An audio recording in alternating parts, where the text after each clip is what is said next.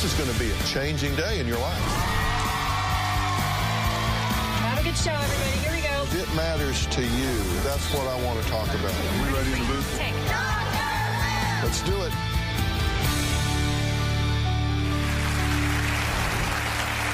What if you had to deal with this every day?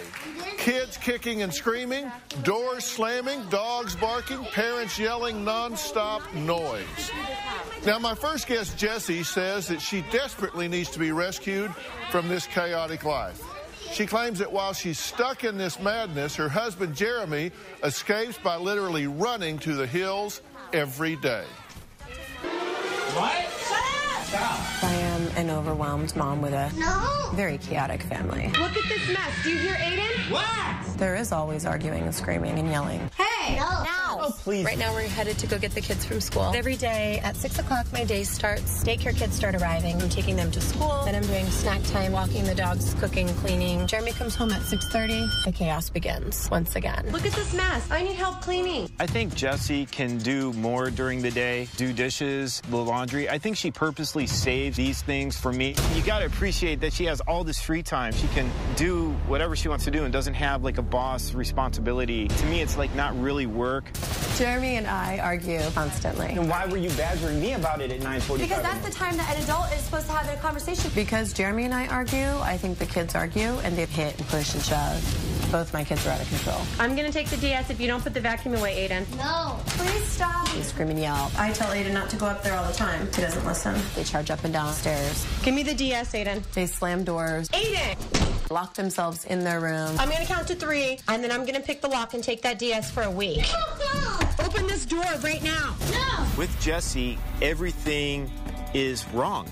Nothing is right. He doesn't get apple juice in a glass cup. Sorry, hold on. Well, this is... They're right there, the blue cup. Pour it. Jeremy is obsessed with hiking. I love being outside. I'm stuck in an office all day. Jeremy comes home after work, then hightails it hiking. Aiden cries when Jeremy goes hiking because Aiden wants Jeremy, his dad, to play with them. Yeah, this is why I get out.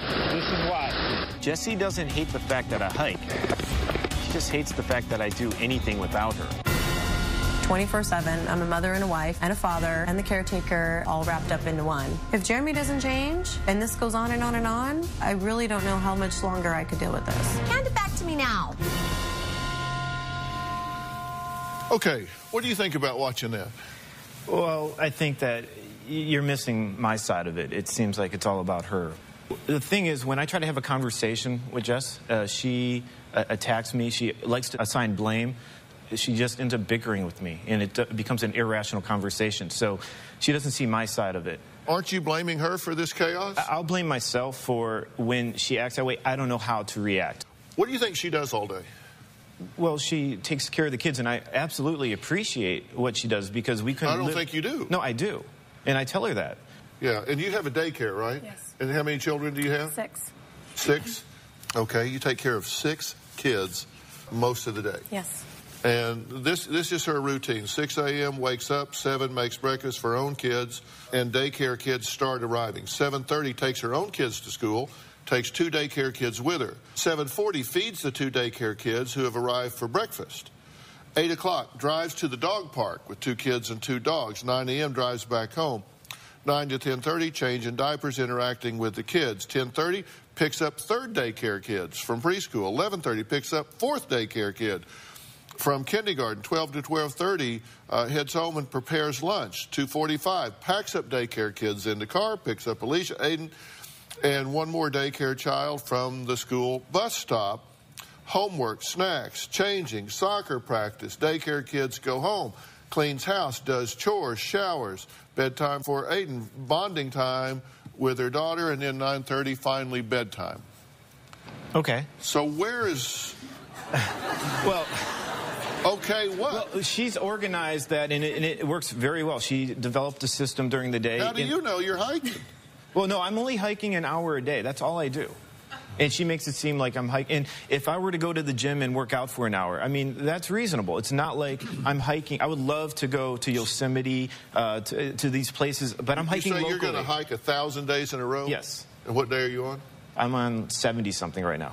So you got a lot to go. Yeah, just every day, but it's not... Look, I aspire to do long hikes, and right now I'm just doing very short hikes. Well, he says you're just overreacting to all this. You need to calm down. Please. Quit bickering. Just chat him up about this. I What do you agree. say? I agree with calming down, yes, but I need help. And I can't calm down if I don't have help with everything. Not just, well, I'm here. Isn't that enough? Because you go to work at 7:30, right? No, I leave the house at about... No, I wake up at 6. I make coffee for her, for us, and then I leave at 6:30. And then I'm off work around 3:30, and that's when I go hiking. I'm back home by 6. 6 o'clock. 5:30. I mean, again, the time doesn't matter. It's between 5:30 and 6 normally. Okay, so you get off at 3:30 and then you're hiking till 6:30. Then you come home and blog about it, right? I hike for 1 hour and then I have to drive 45 minutes home from work. Okay, that's part of the commute. So I'm home by 6, and when I get in the house, she usually has a dinner ready, and I'm eating, and I'll help with the kids. Sometimes I make the dinner because she's still at soccer practice. So I do help. I do dishes, and then I go up and blog because I want to share with the world, because I'm animated about what I just did, what I just saw. I want to upload the photos and put it on the computer so everyone can see what I did. Before he shares with his family. I would love to share with her, but she doesn't even read my blog, and when she does, she criticizes what I do. Instead of saying, well, that's really cool. Like, I was like, look at this waterfall. She's like, I don't care. She doesn't support me at all. What, do you know why she says... You're in a room full of women, pretty much. There's some men here, and I think they're starting to bail on you. But you know why she says she doesn't care about that waterfall? She didn't experience it. She wasn't there. That mist that comes when the water hits the water and it blows in your face and the grass is whipping. She was packing 4 lunches, loading some kids up at the bus stop, getting some gum out of somebody's hair. The way you two are coming together is not working. I want to give you a wake-up call here, because I'm telling you, if you were sitting down there with a kid and they were in trouble with the law and been kicked out of school, you'd be sitting there, man, I wish somebody would have told me we were headed here before we got here. I'm telling you now. I'm telling you now. So you can look back and say, yeah, he told us. He told us. I didn't much like him. I thought he was kind of on her side and throwing me under the bus, blah, blah, blah, blah, blah. But he did tell me the truth.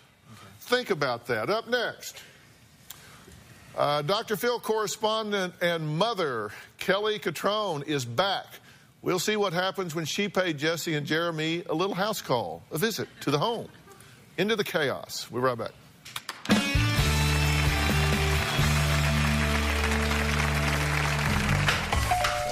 Doorbell. I'm Kelly Catrone. Nice to meet you. Look at me. Say, my name is Aiden. Excuse me. Aiden, move away from the window now. I'm going to count to 3. And later... She was such a magnificent woman. We talked. We laughed. We did things that normal couples would do. And then, all of a sudden, she turned into this mean, hateful person. Tomorrow on an all-new Dr. Phill. The photographs? Would you want to know Let's take a look. What your husband's mistress looks like? This is the woman he said I love you to. Oh, my God. And a sudden outburst I want to confront both of you. You're out of order. leads to a confrontation with Dr. Phill. If you want to have a debate with me, just belly up, darling, because you are not going to win. That's tomorrow. Jess and I parent completely differently. Help me make some dog food. It'll be our project, okay? Come on. Yes, Mommy wants you to do it. The kids act the way they do because they see Jeremy acting immature like a child. Oh, no. Go.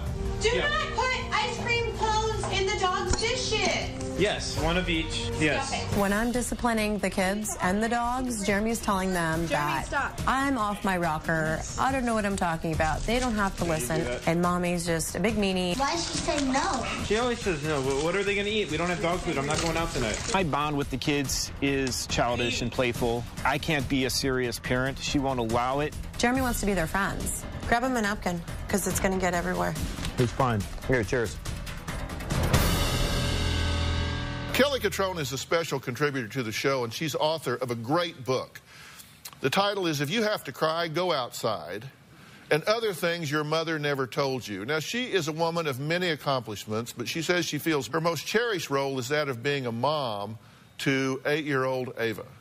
Now, I sent her to visit Jesse and Jeremy, their 7-year-old son, Aiden, and Jesse's 9-year-old daughter, Alyssa.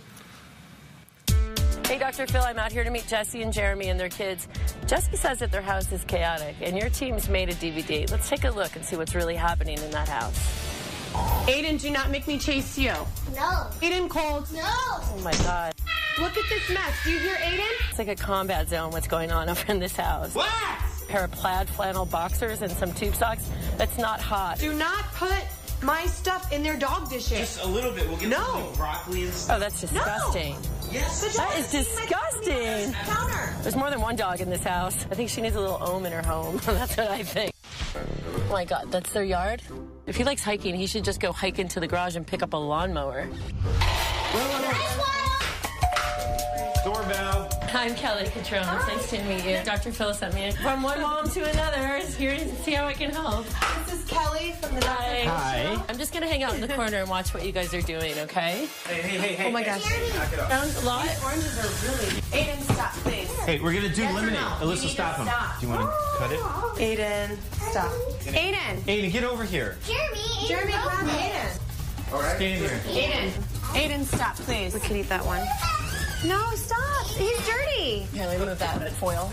Aiden, why did you just do that? Oh, my gosh. Can you stop? Are we doing orange juice or not? It's like the sun's going down too, so we should go outside. Actually, Dr. Phill wanted me to just kind of just sit down with everybody, kind of. Listen, will you come and talk to me for a minute? Aiden, come with me. Okay, let's go. We'll try it later, okay? So I'm on a TV show, and I work with Dr. Phill, and I'm not a doctor. I'm only a mommy. Aiden, you're looking at me. Eyes on me, mister. Stop it. No. Quiet. This is my interview.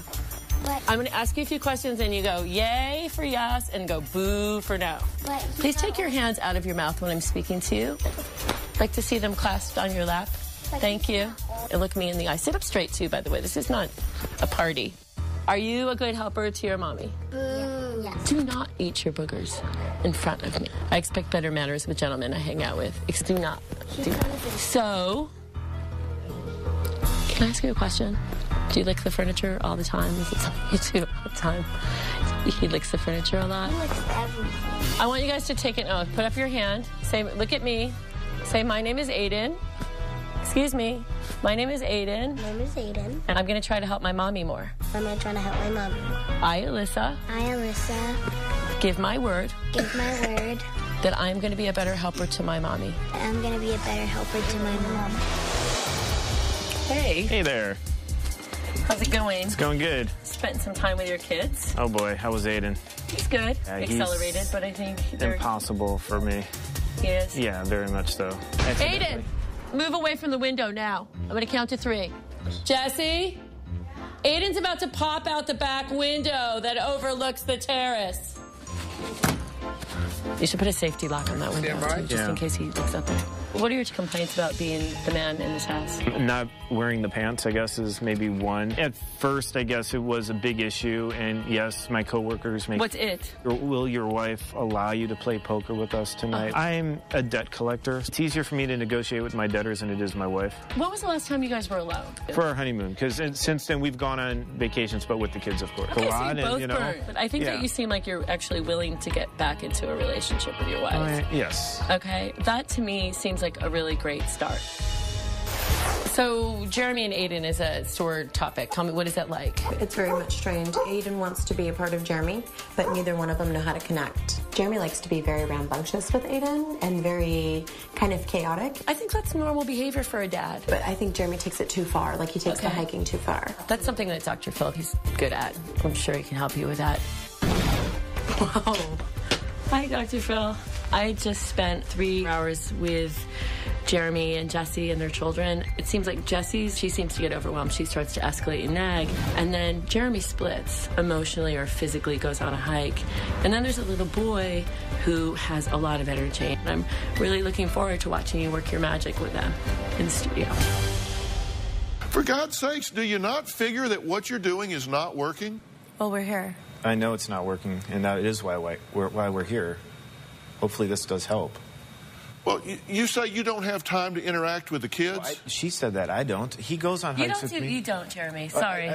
You don't. I was at your house. No, you don't. You're not doing, even if you are like what I call like a pre-1970s dad that thinks like, you know, the guy's job is to take out the garbage, sort out the lawn, deal with the dogs.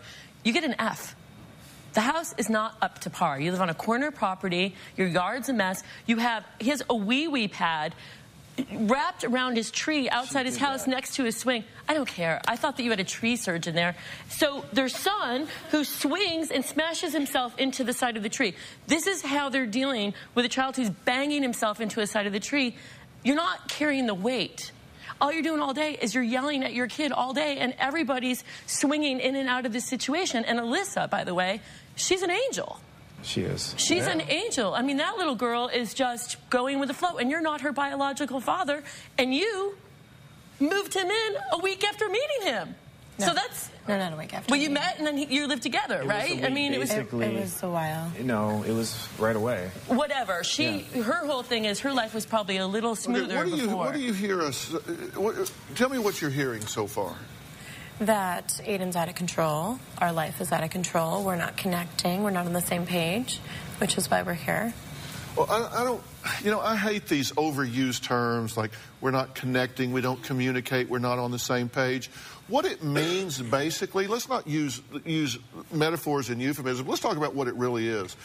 You are teaching these kids that no one is in control. And when you see your son licking the furniture and doing these other ritualistic behaviors, he's just anxiety-ridden.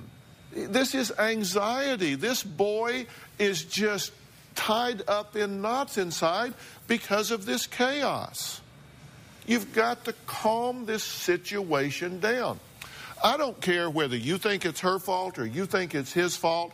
I don't care. F. It's not working, and your kids are paying the price. So you got to stop trying to be right and win the argument and come out better in terms of perception, and you need to be figuring out something to do.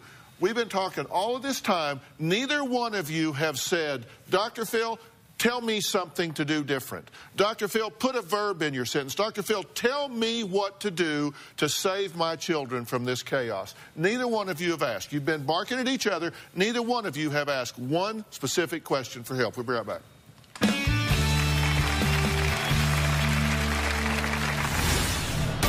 You're going to have to go commando about it. This isn't something you ease into. And so hear me, it's going to get worse before it gets better, because when you start saying no more of this, they're going to freak. He's going to freak. And later, I should have listened to my friends who said Emily is a bitch. I'm stuck here because of you. That's a tough way to feel. If you really feel that way, you must be really miserable. Jeremy's obsession with hiking is almost destroying the family, because it's hiking, and then, oh, wait, do I have a family? Oh, yes, there they are. One day, I just decided I'm going to go hiking for 1,000 straight days.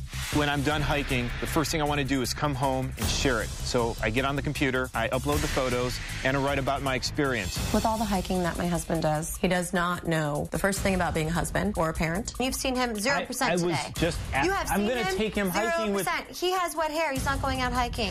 About 3 weeks ago, he lost his wedding ring. It crosses my mind that Jeremy might be off doing something else during these hikes. Am I stupid to believe he's really hiking? So, is Jeremy really in the woods hiking? So, because you had questions, we thought we'd do an investigation. Take a look.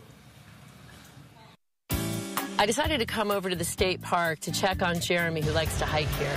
Jessie says that she thinks he's up to something. He lost his wedding ring, his hair is always a mess, and he spends all night on the internet. So for all the women who've ever felt like this, I decided to come out and just get an insider's view as to what Jeremy's really up to. Perfectly hit his mark.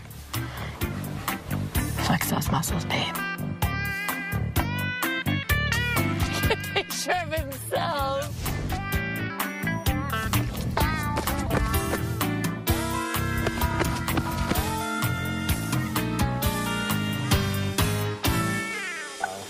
Okay, so you can cross that one off your list, right? I mean, obviously he's doing exactly what he told you he's doing, exactly where he tells you he's doing it. So, I mean, he's out hiking and jogging and doing healthy things. The two of you need to decide to stop blaming each other. You need to stop acting like a child, in your own words. You need to recognize that you're like the little boy that cried wolf. I mean, you've yelled so much, you've badgered and bickered so much, nobody cares anymore. And Aiden needs to be evaluated. Okay, I think he has some anxiety disorders. He may have some ADD or ADHD. And he's at an age now where you can evaluate him for that. What'd you say? No, I'm just like, no, I feel like ADHD and ADD is just so overused these days. I think you're right. He does have anxiety issues. And I think living in a hyper crazy environment is making him that way. I don't think it's ADHD. So what's wrong with getting him tested, though? Just, I mean, wouldn't it be better to, like, say, hey, good news, he's not? Yeah, absolutely. If you've ever watched this show, you've heard me say that those are wastebasket diagnoses that are way overused and applied. Absolutely. But the truth is that there is a neurological profile that determines whether or not he is neocortically underdeveloped. It's not an opinion. It's a matter of fact with the technology we have today. And saying, no, I don't want that to be true is no solution. You're going to have to plug in here. If you want to keep doing the same things you've been doing, you're going to get the same result that you currently have. I'm telling you that the two of you need to fall back and decide that there is no good cop, bad cop here. You guys are going to have to establish some very predictable rules in this house that are calmly enforced, and you're going to have to go commando about it. This isn't something you ease into. And so hear me, it's going to get worse before it gets better, because when you start saying no more of this, they're going to freak. He's going to freak. And so he's going to ramp up and get worse for a day or two. And then it's going to calm down. When I say commando, I'm saying if this little boy is out of control, then you need to take everything out of his world right now. He needs to have a bed and a blanket and a pillow.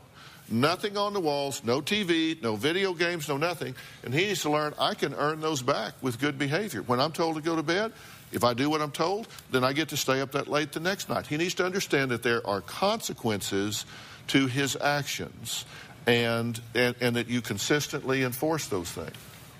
Think about what I said. I will. Okay? I don't think you will. I think you've decided that this didn't work out for you, that I just don't get it, because you're saying, I did that. I've done it. I've done it. I've done it. I've done it. You are inconsistent. You yell and you scream. You are not listened to. The kids cannot predict the consequences of their actions with you. And as a result, you've got chaos. Unless and until you acknowledge that, this is not going to get better. I acknowledge that. I get that. We acknowledge that. That's why I'm here. And we are here, and we want to make this right. Okay. Well, I suggest that you get your son evaluated. We don't know the first step about I will arrange for that. Don't even have health insurance. I will arrange for that. Okay. I will arrange for that. I will arrange for it to get done. I will make it happen. Don't worry about insurance. Don't worry about finding the right person. I will get that evaluated. Okay. And then when I give you the information, if you misuse it because you don't want to hear the results, I can't help you. I can't help you. You need help. You need somebody to come in and restructure this household along the lines that I'm talking about. And I will arrange for that as well. And you know what I'm going to tell them? I'm going to tell them when you argue the first time to fold up their tent and leave, because I am not going to chase you people. Next, a woman who says she hates being a wife and mother and regrets that she had her children. We'll be right back.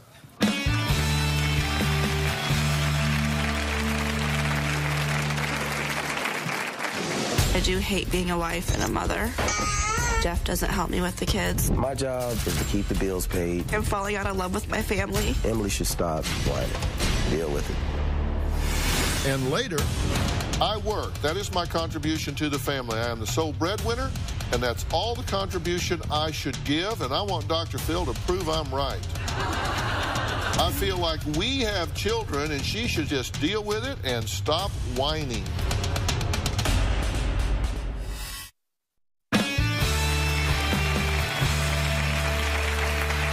Things can get chaotic in the home. There's no question about it. My next guest, Emily, says that she's actually thought about running away from her life because she, quotes, hates being a mother and a wife. I'm married to Jeff, and we have 3 children. I do hate being a wife and a mother. There were times when I was pregnant with my 3rd child that I did not want him to come out. I just kept thinking about how it was another person that I would have to take care of. I feel overwhelmed because Jeff doesn't help me with the kids. He feels that it's not his responsibility. My job as a husband is to keep the bills paid, keep food in the kids' mouth, keep clothes on their back. Emily's job is to take care of our children. There's days when I just wish I didn't have to pick up my children from daycare. I just think about the chaos when we walk in the door. I've said hurtful things to Emily. I've said I should have listened to my friends when they told me that you were no good for me. I've also told Emily I've wasted my time. I feel that my husband doesn't support me. My kids are against me. Jeff is the good guy, and I'm the bad guy at home. I lay back and watch my kids disrespect my wife just to see what kind of reaction she gives them. The kids like me better than they like Emily. The kids don't respect Emily. I feel like I'm falling out of love with my family.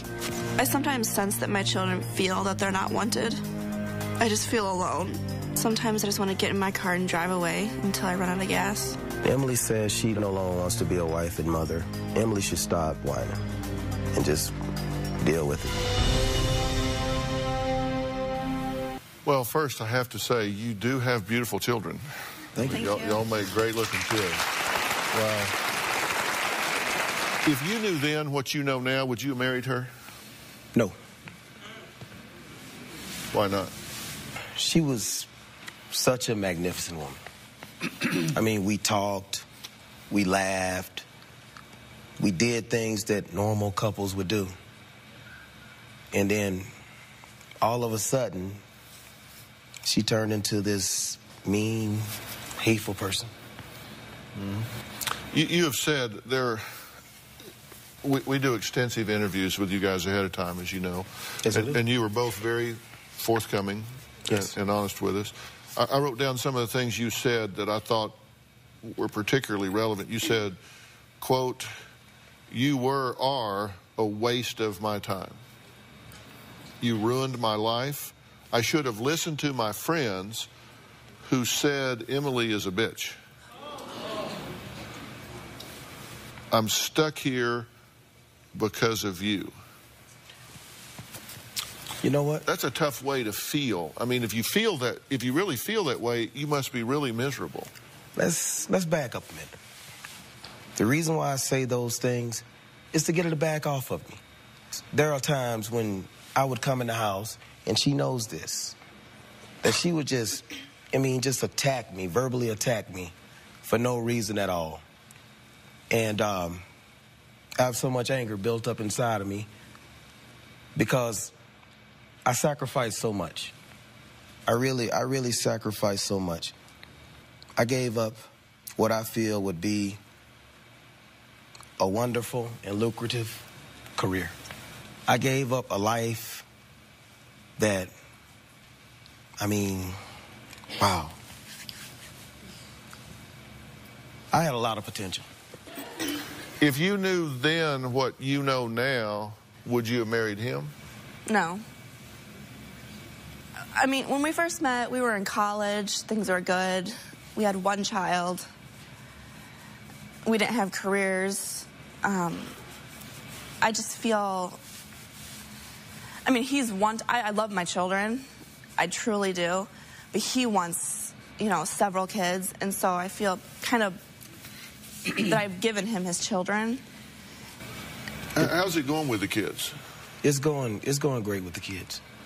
But the thing is, okay, she's given me my children, but she hasn't given me the other part that I said I wanted to do with my life. Which is?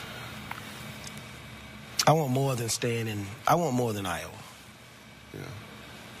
If this is really important to him, why are you somewhere geographically you don't want to be doing something you don't want to do?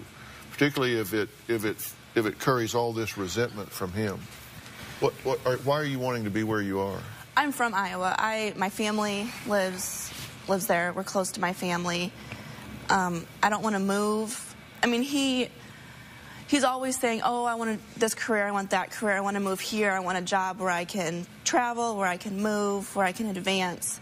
I don't want to move, to Florida to live for a couple years, to move to Texas, to move for a couple years, to move to California. I understand you want to be close to your family, but you're an adult now. This is your family. Your husband and your children are your family. You don't... Did I finally say something you liked? Yes, I like that. All right, we got to take a break. Emily reveals why she says she's jealous of the attention Jeff showers on their children, especially their 3.5-year-old daughter. You're jealous of your 3.5-year-old daughter? Yes. We'll be right back.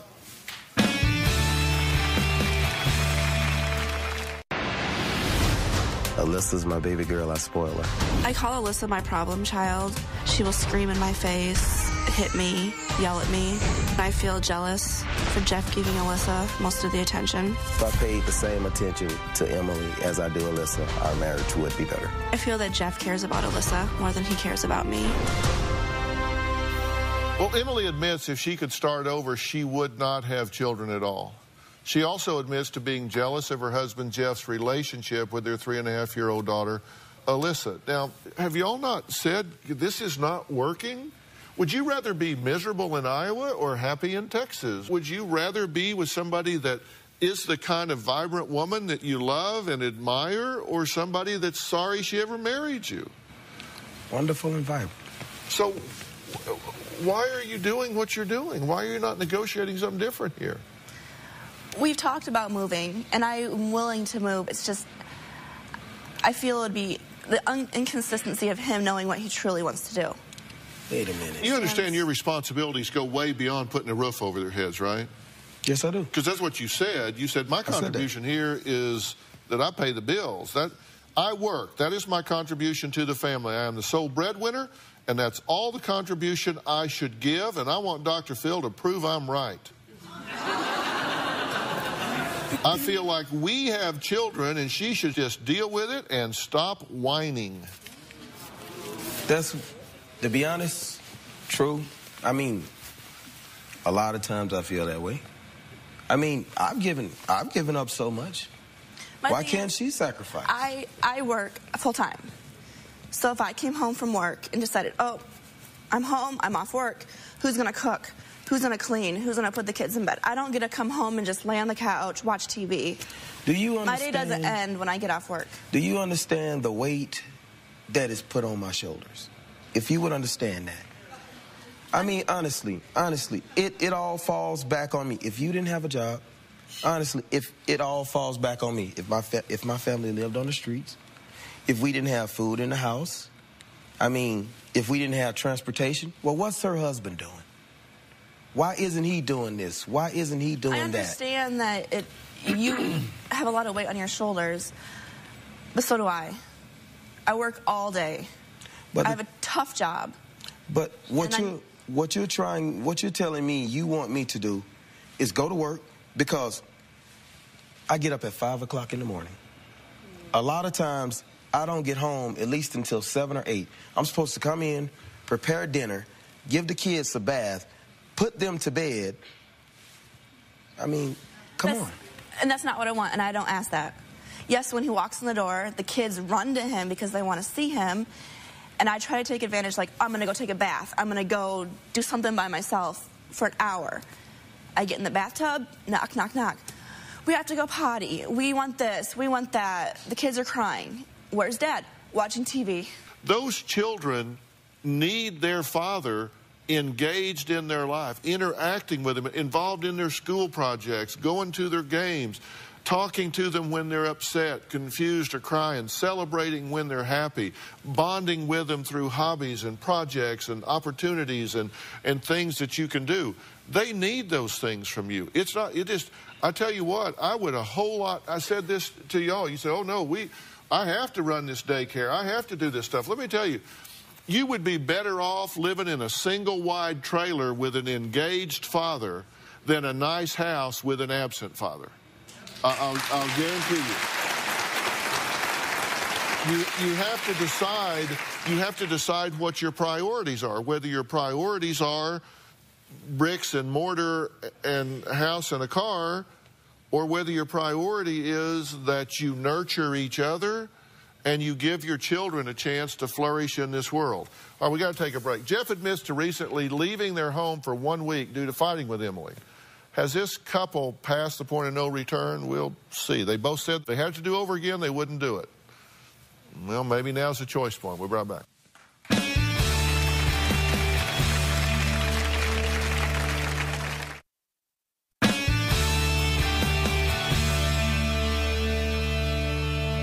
Relationships are negotiations, and the negotiation never ends.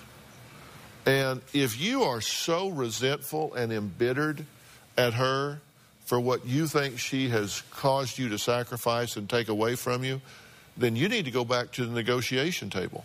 If you say, this is not the life I wanted a husband, an involved husband, and I don't want to be a vagabond moving around the country all the time, but I do want to work at this, then you've got to come back to the table. And you know what? I have a rule in the way I approach negotiations.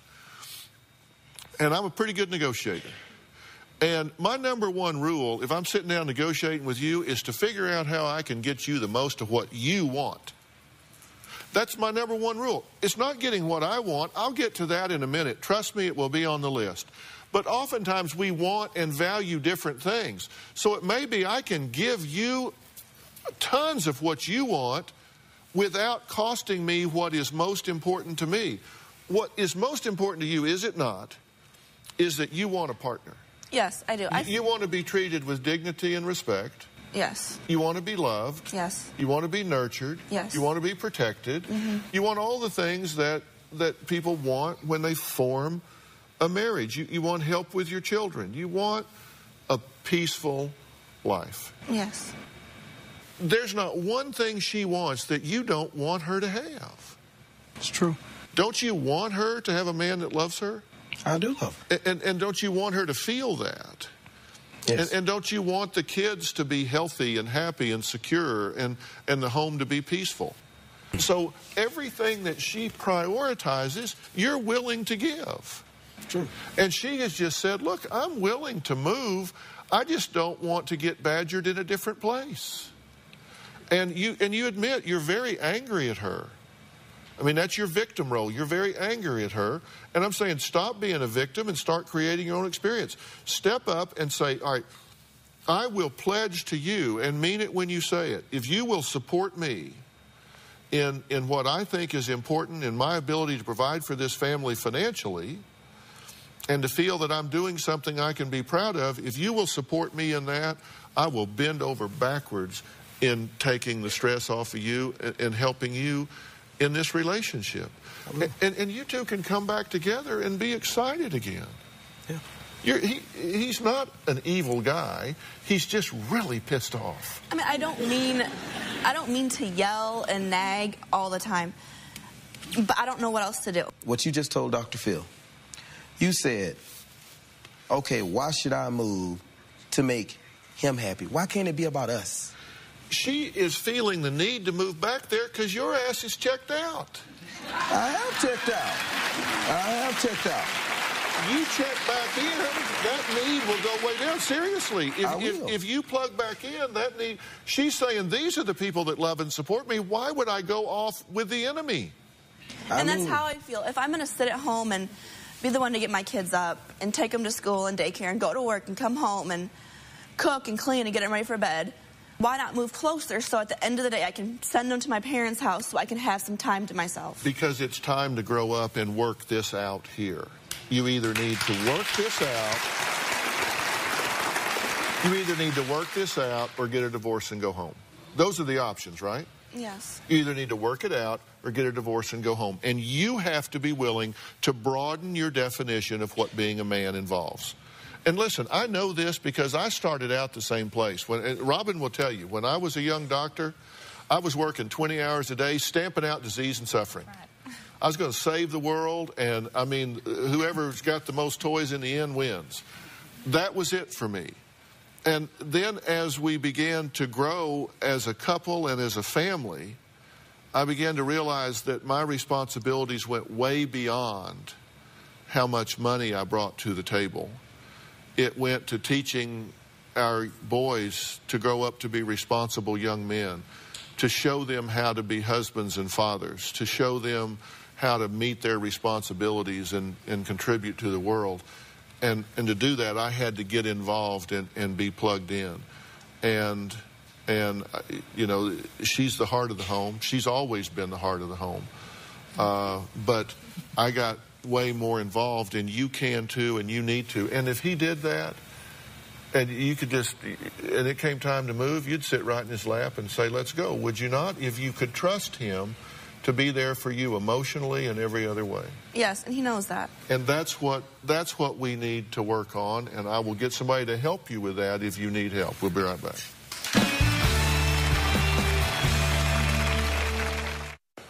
Well, we've been talking about chaos in the family, and I want to thank both of my couples today for coming here and talking about this, because look, there is stress. You merge lives, you start sharing space, time, money, energy, effort, then you throw in a couple of kids, and they want to eat every day. They want to, you know, there's always something.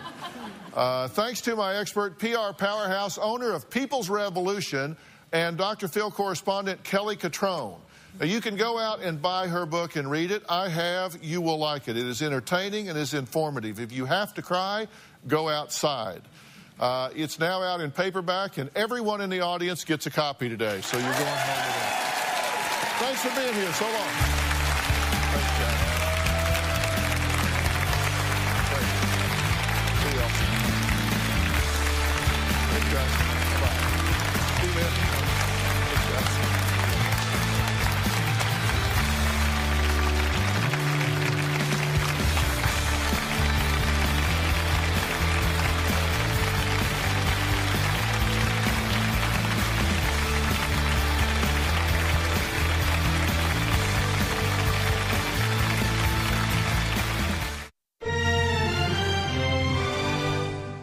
Today on an all-new Dr. Phill. Doctors were saying I was just fat and lazy. I actually had a tumor. Medical gaslighting. They were all told everything was okay, and we're really all shamed that this is all in your head. I have a nerve condition. He said there's nothing he could do, and I should just try eating some soup and listening to some soothing music. That's the point of medical gaslighting, is that patients are constantly getting dismissed. If you feel like you're being dismissed, here's what you need.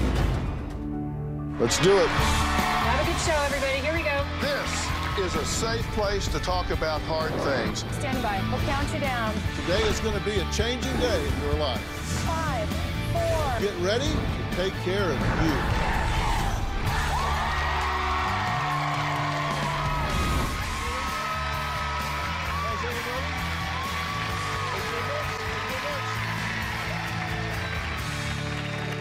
Thank you, thank you. Medical gaslighting. It's a topic that I know means a lot to so many women who have felt dismissed, shamed, or ignored by doctors while searching for an accurate diagnosis of their medical problems. Now, this morning, I did a quick search on TikTok for hashtag medical gaslighting, and I could not believe what I found. 87.6 million views. Almost entirely stories of women who said they were labeled oversensitive when trying to find answers to explain their troubling symptoms. Oversensitive. Here are just a few examples. I saw 4 doctors within 3 years, each one of them totally dismissing. Here comes the gaslighting. I asked her why my optic nerve was swollen, and she said some people look that way. He kept comparing me to other patients and just telling me that there's no way I could be in this much pain. Doctors made me feel like the pain I was experiencing wasn't real, and that left me feeling a little bit crazy. I was minimized all along, and I do think it was because I was a woman. I start to gaslight myself, and I start to say, oh, these symptoms I'm experiencing, they're just normal, right? And you literally start to gaslight yourself? It's messed up. Doctors were gaslighting me, saying I was just fat and lazy. I actually had a tumor crushing my pituitary gland. Okay, now, by the end of the day, I want you to be armed with tips on how to be taken seriously at the doctor's office. In fact, I'm going to give you a patient bill of rights, how you can do it, what you need to do. I'm going to spell it out for you real clearly. It could save your life. Now, Dr. Julie Taylor is a preventative and functional medical doctor who says gaslighting is real, and it's happening all the time to mostly women of all ages, like my first guest, Felicia. Now, she was just 29 years old when her life came crashing down after an undiagnosed lump turned into stage 4 breast cancer. Take a look. The local woman was only 29 years old when she found a lump, and she says she was denied a mammogram because of her age.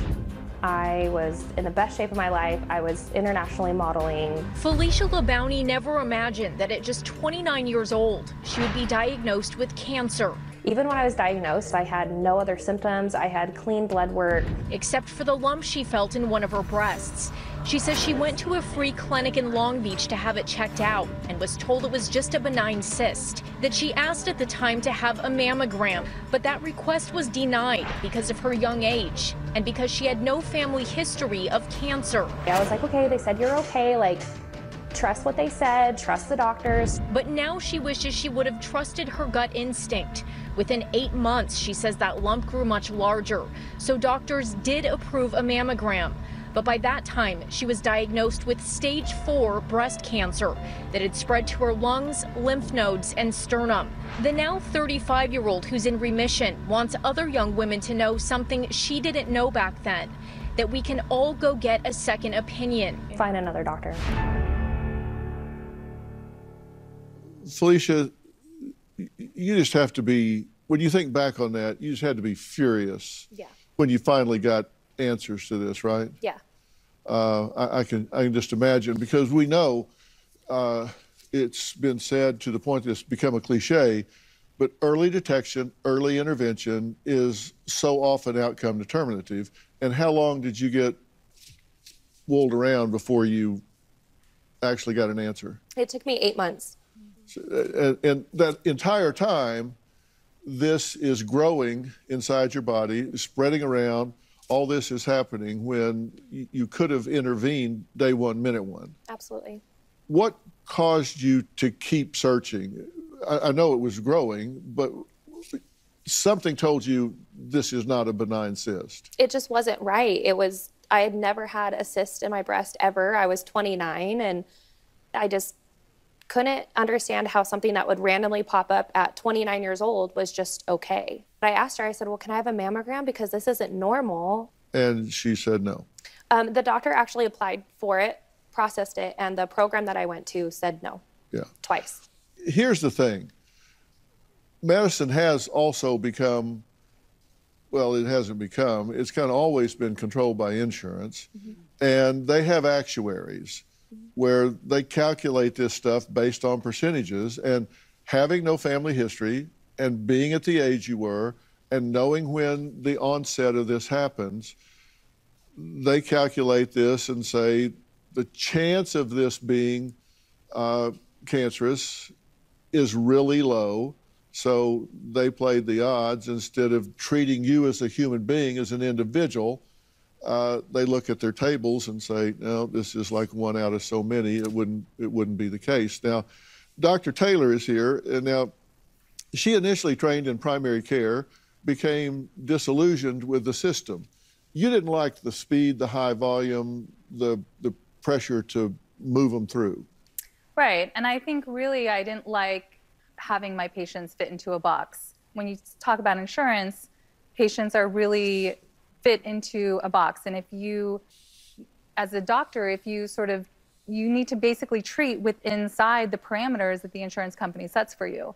I wanted to be able to think for myself. I wanted to treat my patients as individuals. I wanted to be able to look at different things that, might not have been dictated by the insurance company, but might be something that I feel is really, really important for my patient. Yeah, I was in private practice for over a decade, and I felt the same thing. You have to give a diagnostic code, mm-hmm. and sometimes they just don't fit into that code. Right. And I actually wrote a book ultimately about how, particularly psychologically, people aren't always this or this or this. There's sometimes several things from these different diagnostic categories, and they're just there's just not a place for that. You know, medicine is part science, but it's a lot art. Yeah. And every patient is an individual who walks through my door. Yeah. And I spend a lot of time with my patients. I think that this kind of, 10, 15-minute approach with patients doesn't work.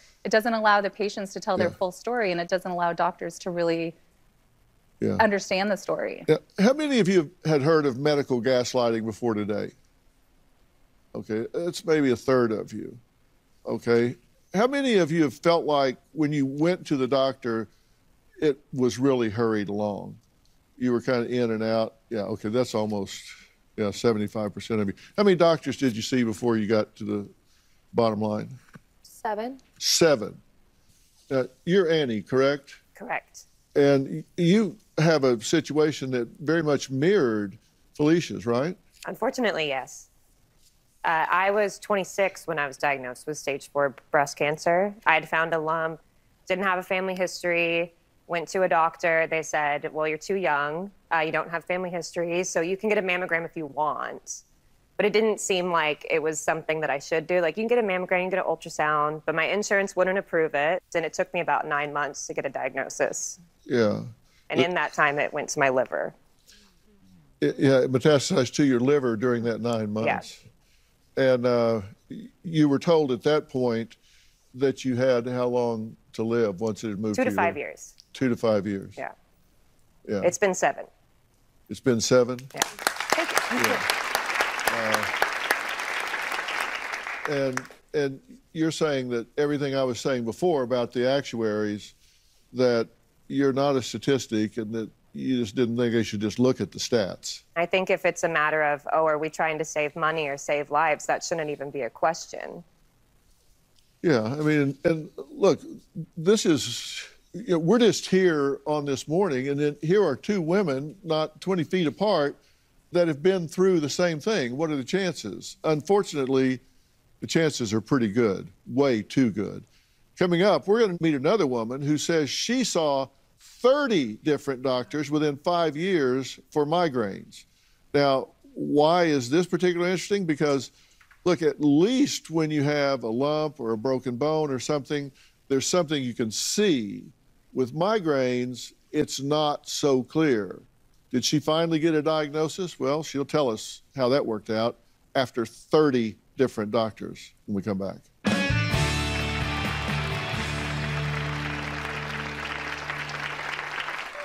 I started having episodic migraines in high school. I'm totally losing my train of thought. I know that I fit the profile of something other than just migraine. If enough doctors tell you that you're... My name is Felicia, and I am a stage 4 breast cancer survivor. I was misdiagnosed at the age of 29 because I was told I was too young to have breast cancer and denied a mammogram. I will now continue to fight for the rest of my life, including oral chemo and scans, but I'm happy to say I am now 3 years cancer-free. Well, when it comes to medicine and women's health, gaslighting means dismissing female patients' concerns and complaints.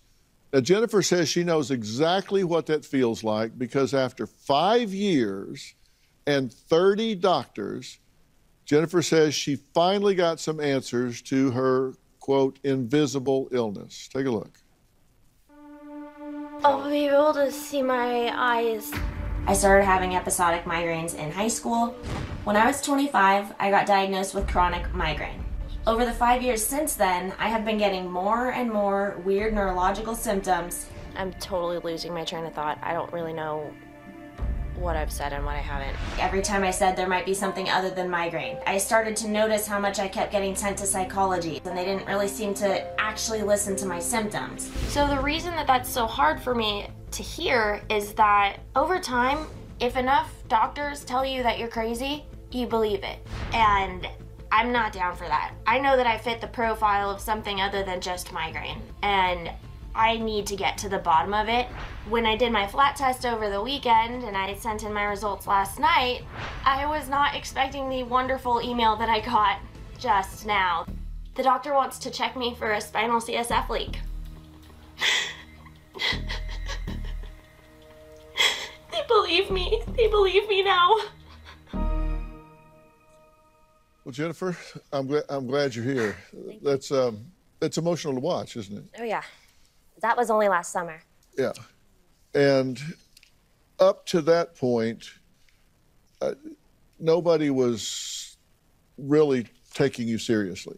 Yeah, they were taking me seriously for migraine, but I was telling them in between my migraine episodes, there's something wrong. And so they just kept changing the type of migraine. Those boxes that you were talking about.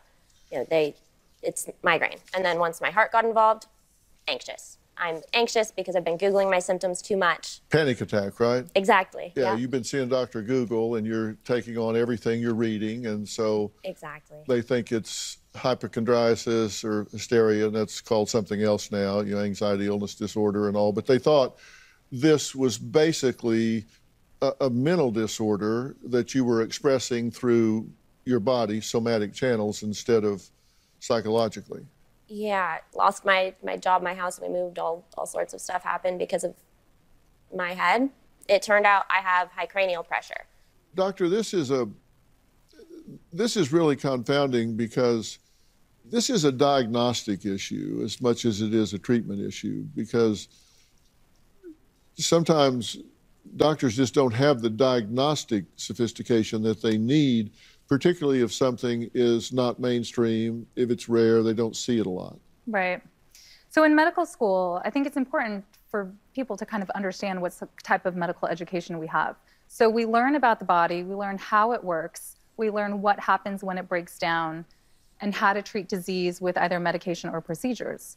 We don't learn about how to prevent disease, we don't learn about how to reverse disease, and we don't learn about kind of treating the body as a full system. I think that's why sometimes if there's not a ready diagnosis and it doesn't fall in something they see every day, it's written off because they don't have an answer for it. They don't have the box to put it in.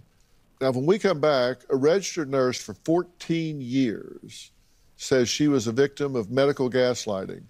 We're going to find out how that happens to somebody that's actually inside the system, who you would think they would slow down and listen, because so much of the diagnostic process is patient self-report. And if you've got a registered nurse, you think, okay, I've got a good, reliable historian here. I've got somebody that I can listen to that knows how to give me information. But that didn't happen here. We'll be right back.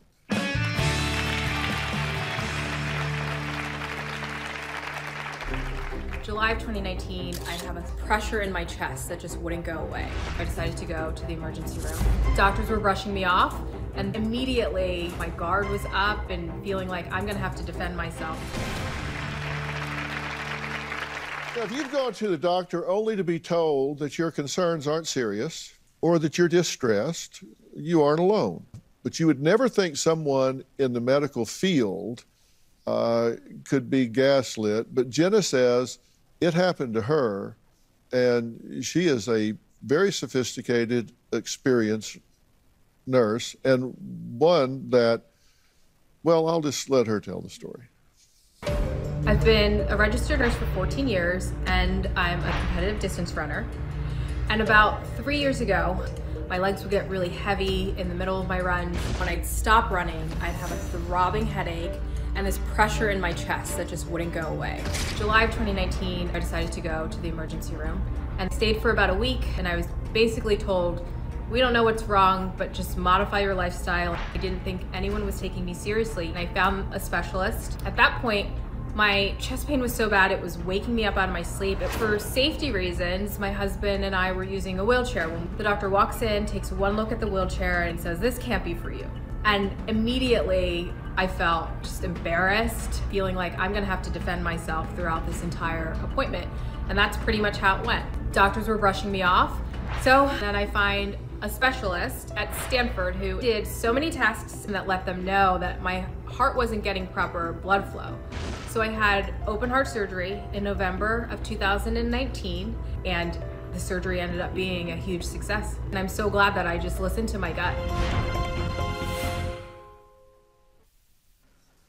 Jenna, welcome. Thank you.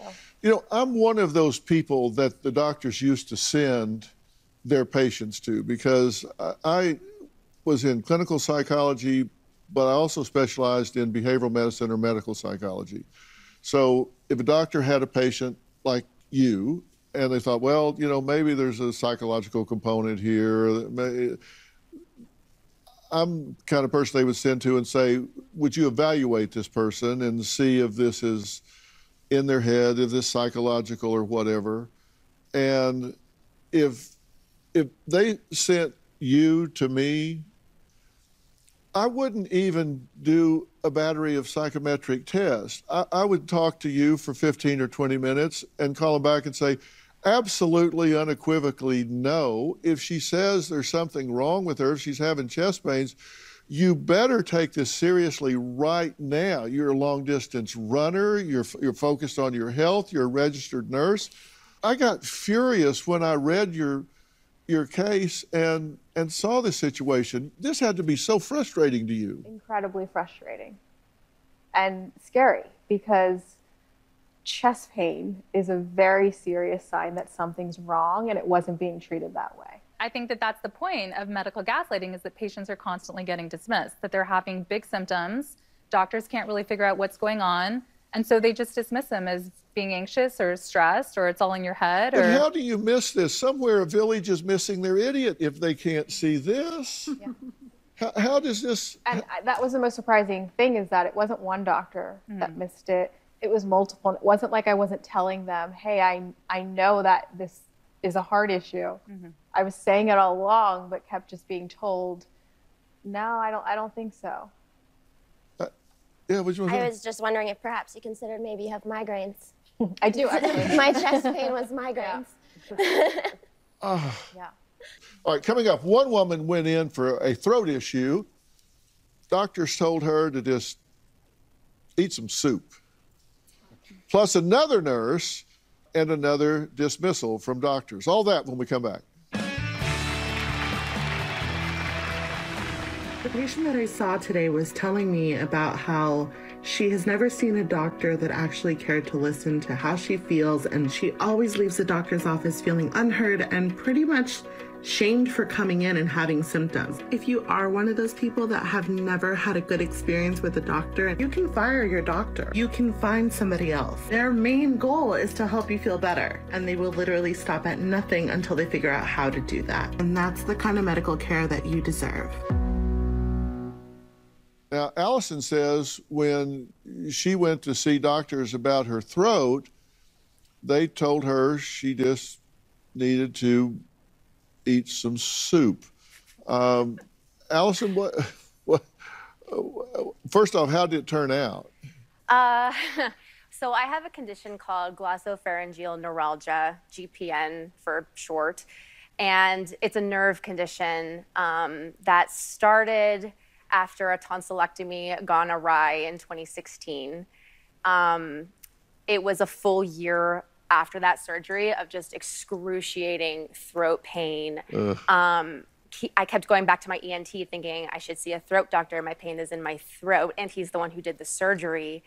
And he prescribed me medicine for nerve issues, but never told me why, which makes me think that he might have known it was something like that, but didn't tell me. And it just he kept blaming it on, oh, your recovery is just taking a long time or whatnot, and making it like I was making it too big a deal or something. And it was tough because he would scope me, and all the other ENTs I went to for other opinions would scope me, and they wouldn't see anything because I didn't know at the time yet that it was because it was nerve pain. The soup reference was to a neurosurgeon that I met with once I finally got my official diagnosis. He looked at my MRI, and I guess he didn't recognize something on it. Turned out later on it was because it was atypical, but I didn't know that yet either. And he said because he didn't recognize the MRI that I must not have GPN, and that there's nothing he could do, and I should just try eating some soup and listening to some soothing music.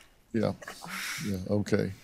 Leah is finishing up her nursing practitioner degree and works with Dr. Taylor, and she says women going through menopause are more often overlooked.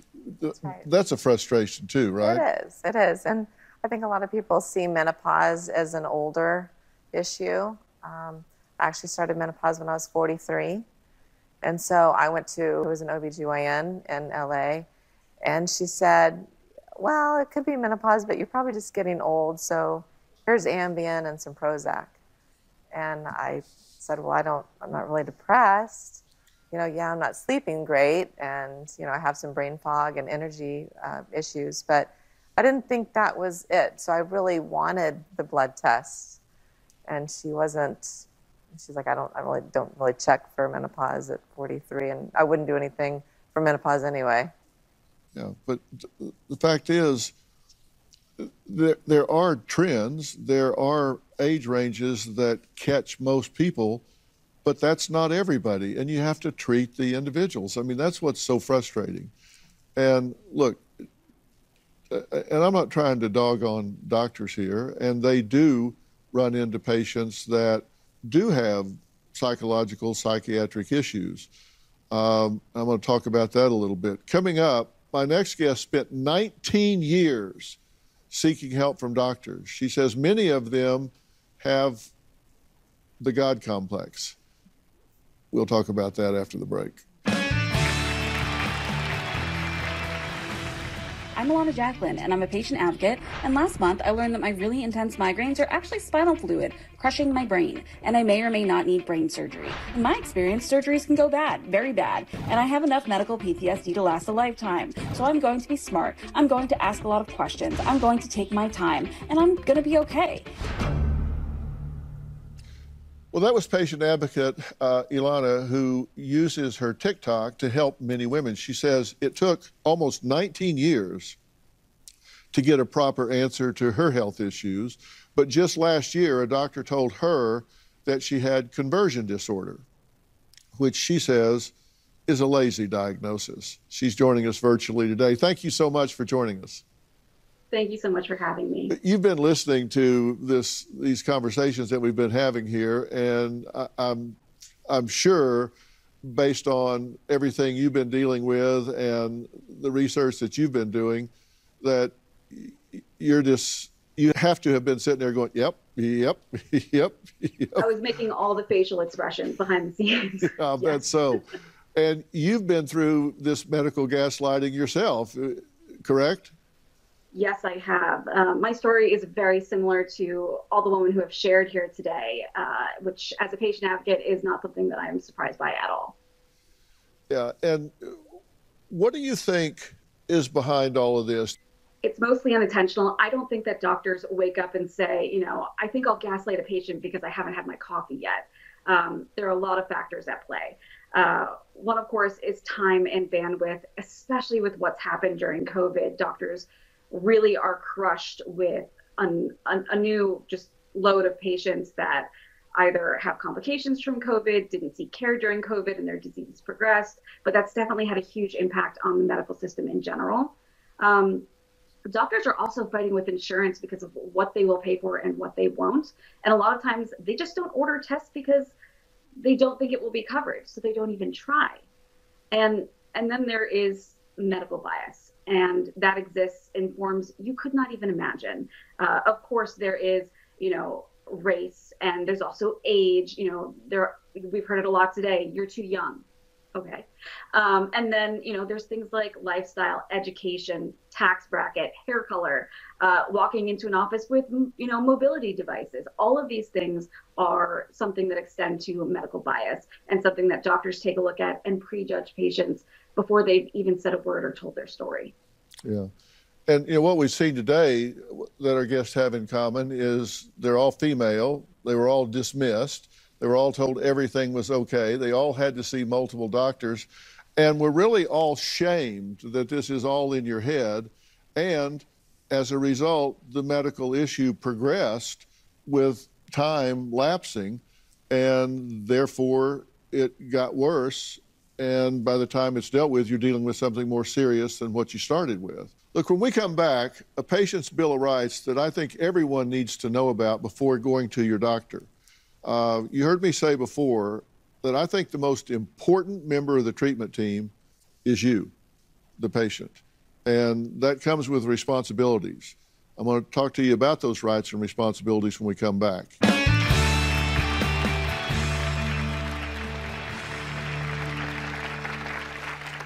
Well, Physicians are the experts in medicine, but you are the expert on you. So if you feel like you're being dismissed, here's what you need. It's a patient bill of rights. Number one, it's always a good idea to check your doctor's history. Look for patient reviews. What do you want to say? My first oncologist, who was absolutely terrible, I ended up looking her up after I fired her, and she was a 2 on the doctor website, and my new oncologist is an 11. Yeah, exactly. Would you have gone if you had seen that it was a 2?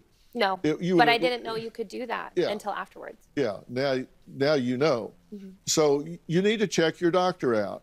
And then you need to access the state medical board for complaints or malpractice cases. And I've put in parentheses here, read them. A lot of them are bogus. Read it and see if there's anything to it. Number 2, adopt a patient mindset that you're not second class in the relationship. The doctor works for you and owes you quality rendering of services. Number 3, be respectful but assertive with doctor and staff. So when I say they work for you, that doesn't mean that you go in there and order them around. You always be respectful, okay? And that means their staff, whether it's someone that's putting you in an exam room or a nurse or whatever. These people are hardworking. They've gone to school, they're well-trained, they're hardworking, and they're there to help. So be respectful. All of that staff can be very, very helpful to your journey through this. So make them your friends. Number 4, be an active member of your treatment team. The doctor is an expert on medical diagnosis and treatment, but you're the expert on your body, and that means you need to be a reliable historian. 5, be forthcoming rather than defensive when you're questioned about your symptoms. Because they might be asking a lot of probing questions. You may think, well, what, do you not believe me? Why are you? No, they're probing to get more information that you may not know is important. 6, prepare a list of symptoms, issues, and questions in advance. And number 7, realize seeking a second opinion is not an insult. I'm going to have that patient bill of rights on drphill.com so you can all download this and look at it. Is there anything else that you would put, or is that a pretty thorough list? Yeah, and I think that bringing someone with you, whether it's a spouse or a parent or, someone who knows your issue that you've talked to them about, to sit beside you and be able to fill in answers for you, I think that can also be really helpful to the physician. I so admire all of y'all for really fighting for yourselves and being that active member of your treatment team. That's the key. You're alive today, you two in particular, because of that. If I can share too, it's so defeating, to come in expecting help and being made to feel like you're exaggerating or it's not real and minimizing what you're experiencing. It makes you doubt yourself, whether this is a big deal, is it real? But then it also, I think it breaks down that patient-doctor communication and relationship. I'm not coming to you as someone, that I am coming to for help. I'm now more coming in on the defense. So it starts off poorly. And so every appointment I go to now, I'm already thinking about how do I convince them instead of I'm here to get help. And I don't think that's the way it's supposed to be. Yeah, no, it's not. And you need to define that relationship. And I really recommend you let them know. I've had a very traumatic experience here because I was almost denied to death. So you need to understand, I come in with some trust issues here. And so I want to make eye contact. I'm not looking for a new best friend, but I want to be sure that I'm with somebody that's going to take the time to listen to me. And if that's not you, just tell me. Yeah. Just tell me. And if it's not you, that's okay. Right? Agreed. You agree? I agree. Okay. Coming up, the demands of work and family have my next guest at her wit's end. We'll hear her story next.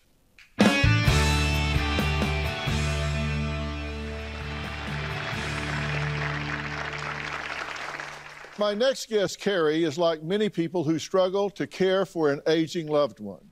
She's trying to balance working, spending time with her preteen son, and caring for her elderly mother. Now, Carrie says all these responsibilities are really starting to take a toll on her. Hey buddy, we're leaving for school in 5 minutes. I have many responsibilities and they always have me on the go. On a typical day, I drive my son to school, I go to work, I pick my son up after school, and then I go to my mom's house. Hello. I am my mom's full-time caregiver. I visit my mom almost every day. How are you feeling? About the same. My mom has gotten to the point where she just refuses to help herself. She has given up. My biggest fear is that something could happen to her and no one would be there to help.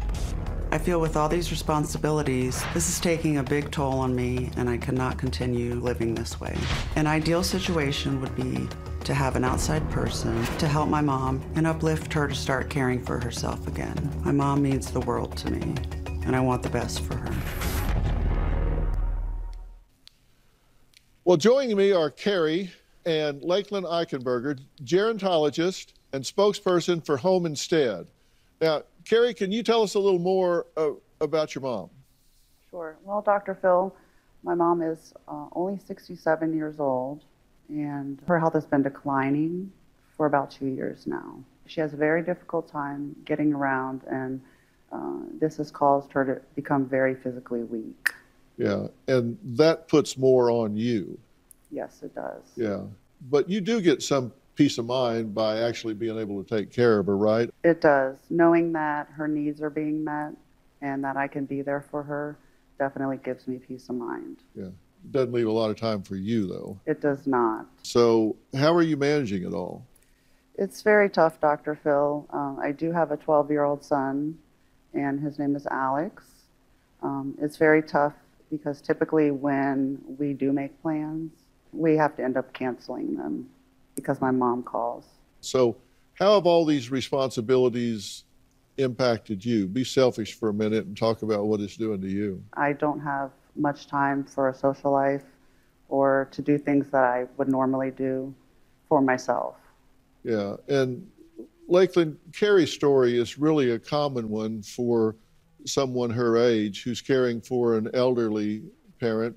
Yes, Dr. Phill, this is something that I see often as a gerontologist. Caring for a loved one is often a thankless job, and family caregivers are often overwhelmed trying to balance it all, and they often need a break, and so that's where Home Instead can help. Home Instead provides families with services that range from personal care, medication management, meal preparation, to specialized Alzheimer's care and hospice support. So, Carrie, do you think you and your mom could benefit from a service like that filled in a lot of those areas that you're having to do now on your own? Absolutely, Dr. Phill. I think it would help out greatly, and it would give me peace of mind, and it would allow me to do more things that I want to do, and that's hang out with my son and take care of him. Yeah, and knowing that your mom was being taken care Yes. of too. So, Lakeland, I understand that you have some important information for Carrie. Is that right? Yes, Carrie, in honor of National Family Caregiver Month and to acknowledge your dedication to caring for your mom, we have a special gift for you. Home Instead will be providing a trained care professional to help with your mom for the next 4 months. Yeah. You're welcome. You deserve it. And one more thing, Dr. Phill, we are expanding our team of care professionals, and we're hiring in all 50 states and across Canada. Oh, well, that's great. Yeah. Look, for more information about joining their team, or if you're looking to hire a care professional for a loved one, just visit homeinstead.com, whether you're looking to join the team or use the team for yourself, because it is a great organization. And Carrie, we wish you the best for you and for your mom. I hope this gives you a break and lets you kind of recharge your battery. Thank you. Give you time and energy. And take care of yourself. I will. Thank you. You're the number one thing. Look, I want to thank all of my guests today, and a special thanks to Lakeland Eichenberger and Home Instead. For more information about today's episode, or if you'd like to share your story, log on to drphill.com. And just because we're done here on stage, our conversation from earlier will continue on Facebook, YouTube, and drphill.com. So head over there to hear more about today's topic. Now, if you want to add your voice to the conversation, you can find me on Twitter, Instagram, and Facebook. And if you're in the Los Angeles area or you plan to be, we'd love to have you join us up here on stage in our studio audience. Just go to drphil.com, click on Be Part of the Audience for all the details. And don't forget to follow and subscribe to my podcast, Fill in the Blanks. Next week, I'm discussing the victimhood culture and ways we can get out of victimhood with author Pastor James Ward. He says that the core conviction to overcome is the first step in shifting from victim to zero victim thinking. And also listen to Robin's podcast, I've Got a Secret. She really unlocks the secrets of some of the greatest thought leaders and innovators in the country today. You can check them both out on Apple Podcasts or really wherever you listen. Thanks for being here. Stay safe. We'll see you next time. Thanks, guys. So good to meet you. Good to see you.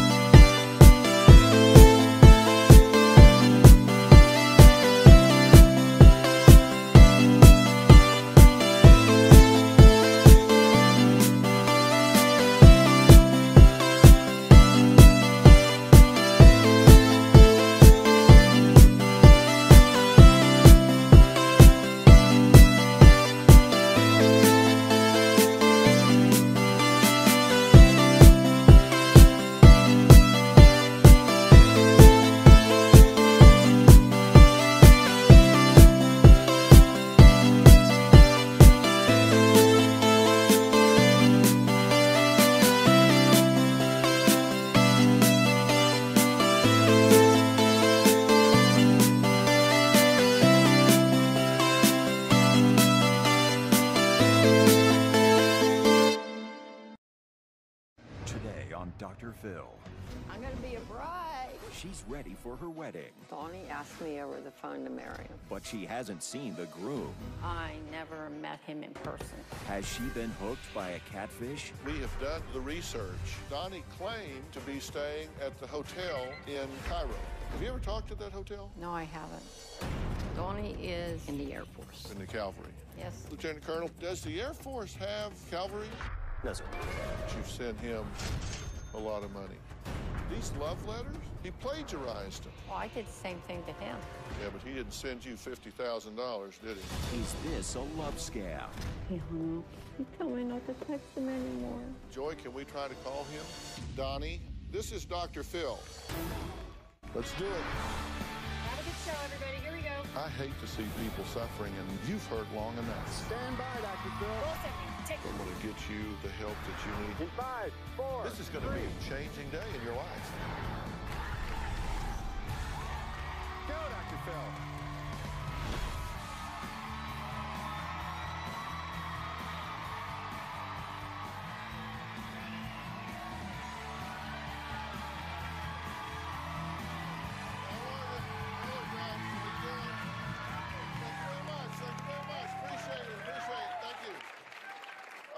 Ask you a question. If someone asked you to marry him via text message, would you say yes and then give your social security number and driver's license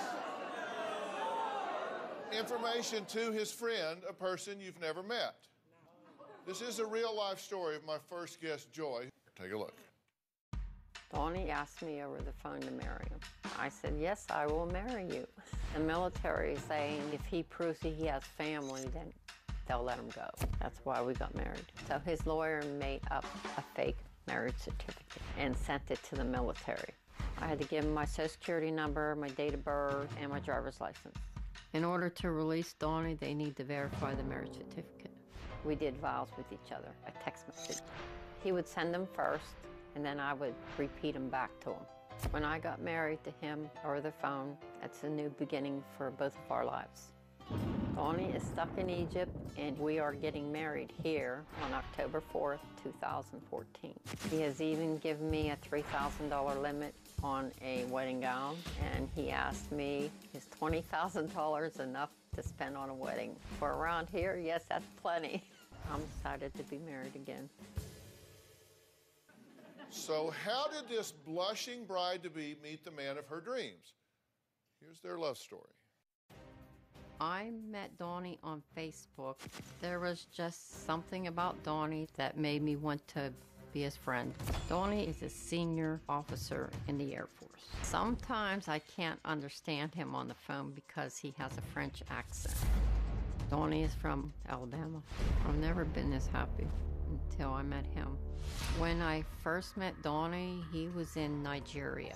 He tried to come see me twice, and then I got the call from the doctor saying that he got shot. I was devastated. I was crying for 2 days. I talked to him maybe 2 weeks after he came out of the coma. Since I have known Donnie, he has been robbed, shot, tried to commit suicide, hospitalized, in a coma, and arrested. He asked me for money about a month after I met him. I am paying for Donnie's hotel stay, but it's $650 a month. I sent Donnie money for medical bills, hospital, flights, phone. I have probably sent about $35,000, but he promises he's paying me back. Donnie's in Cairo, Egypt right now. That is his last assignment. When he gets home, we will move to Alabama. We will be living in a beautiful home with a wait staff. We have a relationship. We are in love. I never actually met Donnie. I believe in my heart Donnie is real. Okay, well, I'm glad to meet you. I'm glad to meet you too.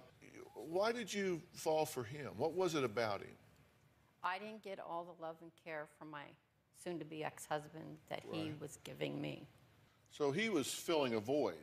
There was a lot of things that he said to me that I needed to hear that my ex-husband never told me. Yeah, for example? Donnie said he would always make me happy, make me smile. When Donnie met me, he said I was the person he wanted to marry. Well, you say when you met him, online. I never met him in person. Well, here's a little of his background. Here's what we know about him, what you've told us, and what we've been able to find from his writings to you. He's in the United States Air Force, Troop C, 1st Squadron, 32nd Cavalry Regiment, Task Force Bandits. Never married. His parents are deceased. He was stationed in Nigeria when he was shot and robbed. Okay, military refused to pay his medical expenses. I don't know why they refused to pay it. Yeah. Released from the hospital eventually and is living in Cairo in a hotel. Now, he said he tried to resign from the Air Force, but he was told no because he doesn't have a wife or family, so he's in for life. Yes, he's in for life. United States of America Air Force said, Yes. if you're not married, you're in for life, Yes, buddy. the United States Air Force told him that. On November 9th of 2013, y'all had a phone marriage. Do you consider yourself married now? And I know you haven't filled In out. our eyes, we consider ourselves married by that text message. Right. So he had this phone wedding, but he needs your financial help to get home. Do you make a lot of money? I don't make a lot of money. So what did Joy's friends and family think about her online boyfriend, who she has never met, but in her mind and his, apparently, they are committed to each other, a heart marriage. Plus, Joy went shopping for a wedding dress in preparation for her upcoming wedding. We'll see what happened during that visit when we come back.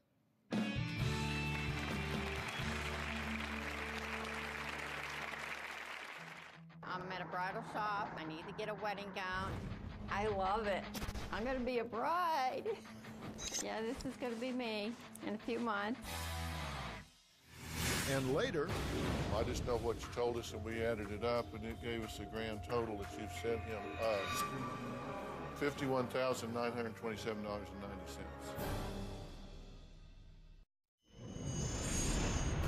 The ways I've sent Donnie money was through Western Union, MoneyGram, and I buy those green dot money packs.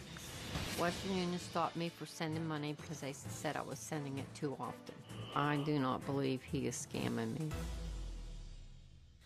Well, that was Joy talking about how she sends money to her fiance, Donnie Four, a man she met online almost a year and a half ago, but has yet to meet in person. Now, Joy and Donnie have set their real wedding date for October 4th, 2014, and like any bride-to-be, Joy has been making plans. Donnie gave her a budget of $3,000 for her wedding dress, and she spent some time at Alfred Angelo Bridal Shop in Beverly Hills looking for the perfect dress for her special day. Take a look. I'm at a bridal shop. I need to get a wedding gown, and I'm very excited, and I'm going in now. Hello. Hi. What brings you in today? I'm getting married in a few months, and I'm looking for a gown. This is the one that I like online. I picked as my favorite. Awesome. Well, we'll definitely try that one on. I like those too. Well, we can try that one too. Well, let's get started, okay? Okay. I love it. Putting the gown on makes it feel more real that I'm getting married soon. Donnie does not know I'm here trying on gowns. He thinks I'm waiting till he comes home to try on gowns. I'm gonna be a bride. I really love this one. Donnie would love it if it was blue on top, because that's Donnie's favorite color. Donnie wants you to show off my boobs. Yeah, this is gonna be me in a few months. This is the dress. This is the dress I'm getting married in. So you liked it? I love that dress. When Joy decided to share her excitement about finding her wedding dress with her fiancé, Donnie, well, the call did not go well. Let's have a listen. I'm asking him if I can call him. He's telling me to call him.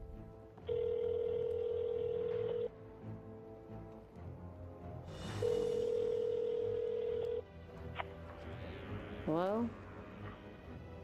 Hi. I want to tell you why I went shopping. I was looking at wedding gowns, and I found one I like. I'm going to buy it. $1,500 it cost, okay? Babe, I'm at the shop now, and they want permission to use your voice. Dr. Phill show. Is it okay to use your voice? He hung up. He told me not to text him anymore.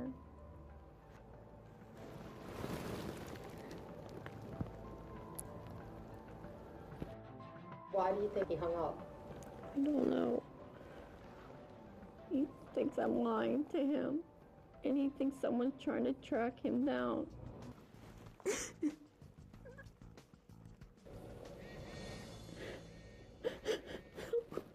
Oh, no.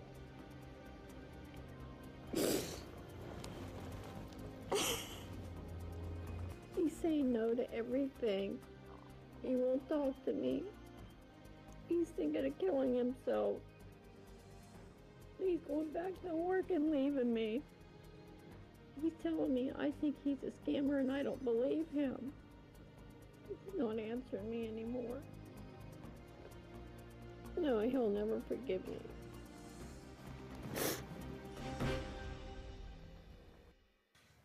So that call didn't go well.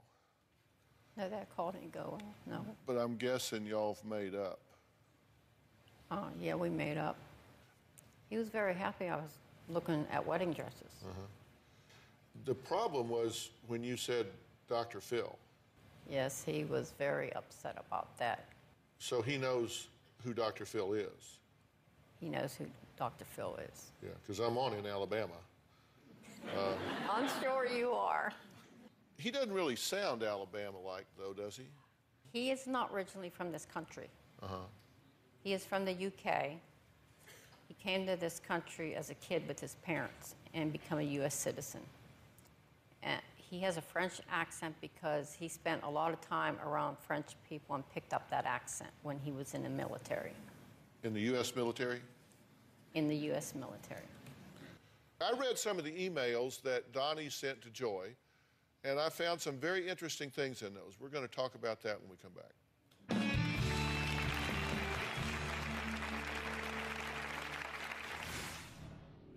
He went and cut and pasted this from a love letter site and sent it to you. Well, I did the same thing to him. Yeah, but he didn't send you $50,000, did he? And later, Donnie's cell phone is actually listed in your name. My name? Did you open a phone in his name? No, I didn't. He has opened up an account using your name because the phone number you're calling is you.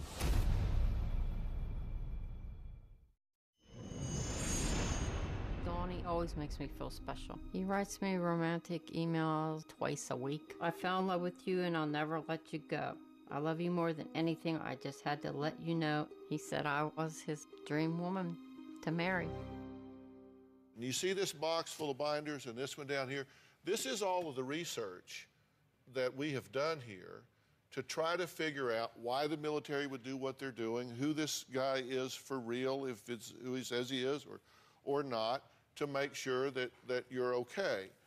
Now, this first one has to do with money that you've sent to him. What we know is you met Donnie in November of 2012, right? And we know that in November and December, you sent him $3,430. What were you sending him money for right after you met him? Could be medical bills. From his being shot and robbed? And they weren't feeding them over there either. The United States Air Force was not feeding the troops. Yes. Then in January, February, you sent him $5,346.90. Then in April, May, you sent him $15,300. What do you reckon happened then? His friend Fred. What happened with Fred? He got shot. Fred was in the same troop as him. Same troop. I bet Obama's loving you because you're taking care of all this of these military. Okay, August through December, 5,302. January, February, 8,749 for a total of 38,127. Okay, however, you also sent him your tax return. You also said you paid his hotel bills for 12 months. And we added it up, and it gave us a grand total that you've sent him of $51,927.90. So this would be a relevant fact in our decision. So I'm going to put this over here. I understood that he really had stolen your heart. I mean, y'all have talked through emails a lot, right? Yeah, we talked a lot of emails. Yeah. And in this one, for example, he says, Joy, you make me feel special, like I'm your one and only. You make me feel like I'm a star in the sky lighting up your life. You make me feel safe when I'm near you, wrapped up in your arms. But he's never been wrapped up in your arms, has he? No, he hasn't. Well, we did a lot of research on what he has had to say to you. But here's the problem. We took this exact email and we researched it on the internet, and there are websites out there that list scam emails and content. And look what we found. He says to you, you make me feel special like I'm your one and only. On this website, it says, you make me feel special like I'm your one and only. Coincidence, maybe. He says, you make me feel like I'm a star in the sky lighting up your life. That's kind of a unique way to say it, right? On this website, you make me feel like I'm a star in the sky lighting up your life. You make me feel safe when I'm near you, wrapped up in your arms. Over here, he says, you make me feel safe when I'm near you, wrapped up in your arms. He didn't write this. We found the very personal, romantic email he sent to you on his website. There's one email, but it's suspicious. He sent you another email. How was I to know that you were watching me sleep? I awoke to see you laying there, and just then you smiled and said hi, and that just melted me. I wish all of my heart that I could wake to your beautiful eyes for the rest of my life. When you read that, did you wonder what he was talking about? Because that had never happened? Yes, I wondered what it meant. Well, we went to this website. He says to you, how was I to know that you were watching me sleep? How was I to know that you were watching me sleep? I awoke to see you laying there, and just then you smiled and said hi. I awoke to see you laying there, and just then you smiled and said hi. He didn't write this. He went and cut and pasted this from a love letter site and sent it to you as though it was from him to you. Well, I did the same thing to him. Yeah, but he didn't send you $50,000, did he? Well, we got to put that over here because that's suspicious, right? Everyone you see in yellow is plagiarized. This guy hasn't written to you. You are in a cut and paste romance. We got to put these over here. Do you agree that that's suspicious? My opinion, no. Okay, no. Joy says Donnie Ford, who is currently stuck in a hotel in Cairo, Egypt, is a millionaire who has a mansion with servants in Alabama. Now, we poked around. We did some sleuthing. We're going to reveal what we found out about that next.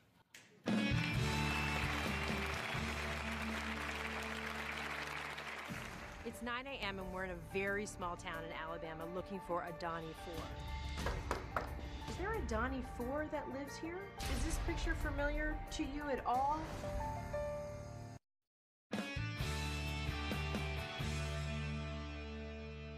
Now, Donnie claims that he's stuck in Cairo, Egypt. All he wants to do, he says, is get home to his mansion in Alabama. The one he claims is equipped with a staff of servants. Well, you know what? We went to Alabama. We wanted to know what was really going on there. Here's what happened. It's 9 a.m. and we're in a very small town in Alabama looking for a Donnie 4. We got a tip that there's an address around here that is linked to Donnie 4. So let's see, I think this may be it right here.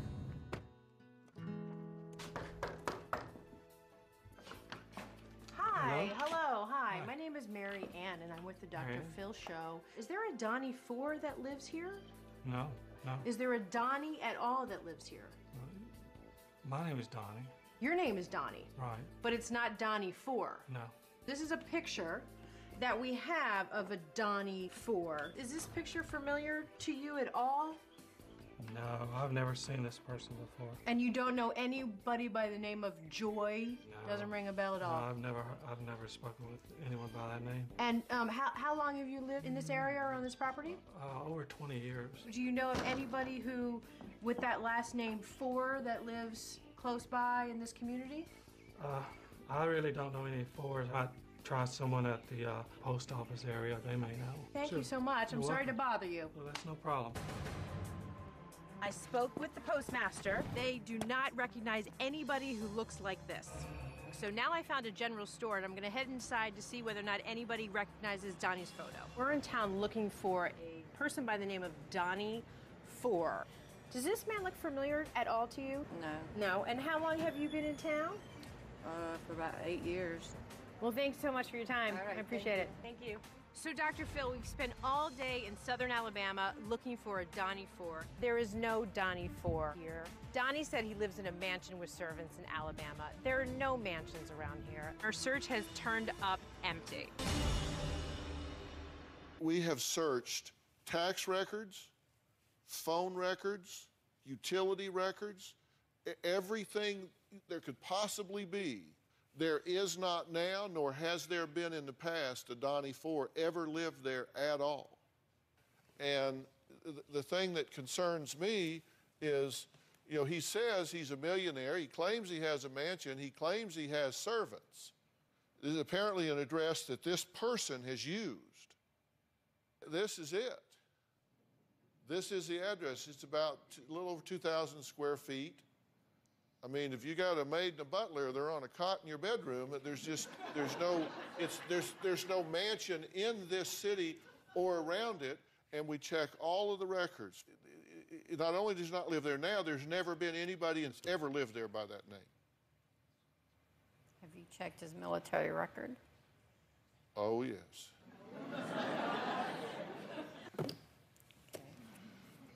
We checked, we got a private investigator. Now, not just our producers, we got a private investigator here. And I want to share with you the findings that we have on this individual. Here's what we found out. Donnie's cell phone is actually listed in your name. My name? Did you open a phone in his name? No, I didn't. Okay, then what he has done is he has used your personal information and he has gone and opened up an account using your name because the phone number you're calling is you. Now, Donnie claimed to be staying at the hotel in Cairo. Have you ever talked to that hotel? No, I haven't. Why not? So I don't have the number. And this lawyer, this barrister, David Cohen, he says, thanks for getting back to me. I have all what you send to me, and I will start the processing by Monday because it already weekend, and I have a lot of work in court this week, and by God's grace, I will get back to you next week. I'd get me a new lawyer. That boy can't write. So his involvement was to create a false marriage certificate so Donnie could get out of the military because you don't get out unless you're married. Correct. Well, we tracked down the real barrister, David Cohen, who is an immigration attorney in Montreal, Canada. and he's joining us on Polycom now. Sir, thank you so much for joining us. It's my pleasure. I hope I can help out. Well, I hope so too. Let's just get straight to it. Do you represent someone by the name of Donnie Four? Dr. Phill, I've done a thorough verification of all of our records. And not only do I not represent Mr. Donnie Four, we never had a client with that name or actually anything close to that name. Right. And did you ever agree to create a false marriage certificate to get someone out of the military? No, I absolutely did not. David, let me again say to everyone, if you see the name Barrister David Cohen associated with something that looks fishy or some scam, it is not this David Cohen. He has had his name misappropriated. He is a lawyer of the highest reputation, been practicing for over 30 years. So just know this guy's on the right side of this, not the wrong side. And I thank you so much for coming on and helping me today. We're going to have to take a break. I'd like to speak to Donnie myself. I want to hear his voice. We're going to call him when we get back. Do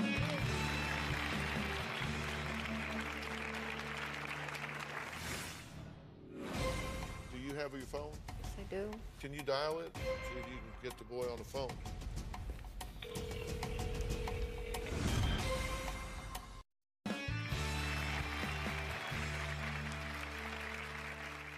You asked me earlier, did we look at his military record? The answer is yes. Donnie has made several claims about issues he's having with the United States Air Force. So joining us to address these claims is retired Air Force Lieutenant Colonel Bill Ajax Paris. Lieutenant Colonel, thank you so much for being here. Thank you, my pleasure.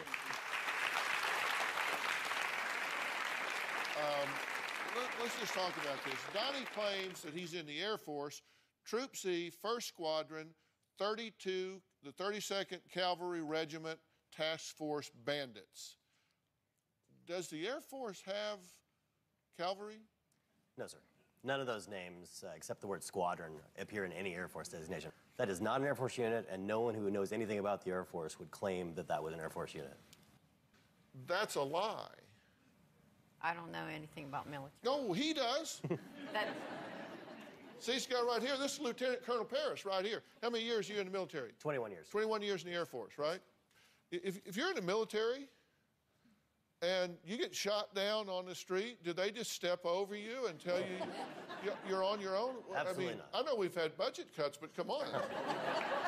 Absolutely not. The Air Force and all the services take excellent care of their troops in any medical situation, whether it was in combat or whether he was a victim of a crime. It doesn't matter. He will get medical care.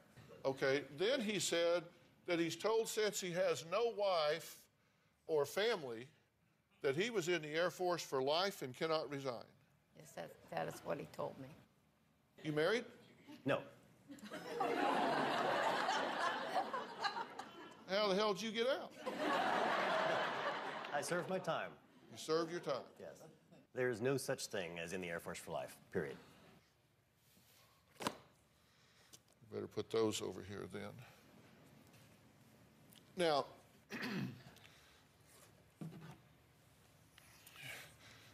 we also had his voice analyzed. We had a linguistics expert listen to this, Dr. Alan Perlman, and he is not Hispanic, African, or European, definitely not a native speaker of American English, probably South Asian, Pakistani, Indian, or Bangladeshi. Do you think those pictures might not be his? Yeah, let me be real clear about that. There is absolutely no evidence whatsoever that this man is named Donnie Four, and there's absolutely no evidence whatsoever that he is in any way associated with this scam. Like Barrister David Cohen, someone has stolen his image off the internet, stolen his picture, and decided to use it, is what it would appear. We are showing these pictures knowing that the man in these photographs is not a scammer. We can add the voice analysis to this pile, can we not? So that's all the evidence that suggests that this is not what it appears to be. Here's all the evidence that he is who he says he is. Nothing. There's nothing over here. Tell me what you think, feel, and believe at this point. That he isn't who he is. How do you feel about that? I feel very upset and embarrassed. But you would rather know than not know. Yes, so glad I came.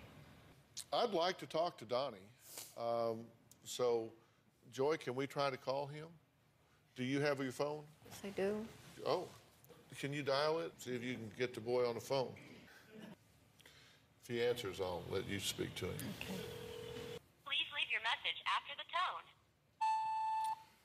Hey, Donnie, this is Dr. Phill, and I'm here with Joy, and I would really like to talk to you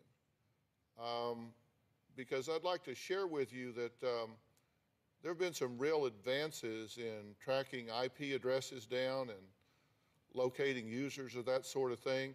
You know, in case you run into some chicken scumbag that's ripping money off of people. And so, given that that can happen, myself and some of my associates in the cyber crimes division here in LA would love to chat with you. You have a nice day.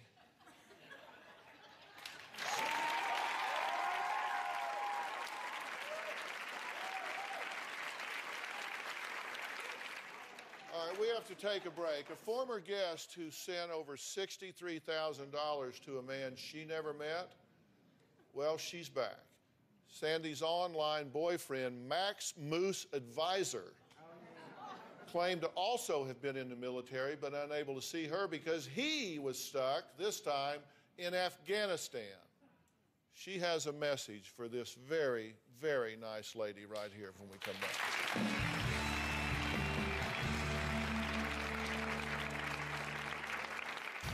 I've sent cash to Max in cereal boxes. You have $25,000 in cash you're putting in a cornflakes box and shipping to Ghana.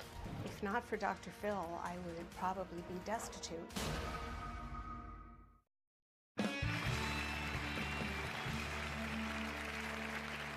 Sandy is a former guest who sadly relates to Joy's online relationship experience all too well. Take a look at what happened when Sandy last appeared on the show, and also there's a surprising update. When I met Max, he was in Afghanistan with the UN peacekeeping forces on a top secret mission. Every time we try to meet, there's always a problem. I've sent cash to Max in cereal boxes. What did you say to yourself? You're standing in the kitchen, you have $25,000 in cash, you're putting in a cornflakes box and shipping to Ghana. He had told me that his name was Max Moose Advisor. I thought it was very strange.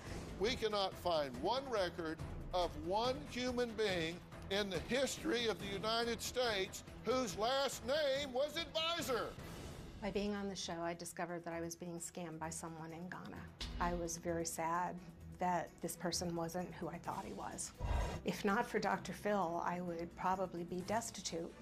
Since appearing on the show, I met a really nice gentleman who actually lives across the street from me. Dr. Phill told me to keep my eyes open to love, and I did. If you're chasing this relationship, you're going to miss the guy at the grocery store or at your church or around the corner. There is a happy life on the other side once you work through this. Okay, well, Sandy, I'm so glad to see you and with a smile on your face. Thank you, Dr. Phill. It's good to be here again. My heart goes out to Joy. I know exactly where she is right now, how she's feeling. But I want her to know that there really is life after this. You've just got to realize that Dr. Phil's right, and this guy doesn't exist. He's not who he said he is. Is there any doubt in your mind? It's not real. It's done.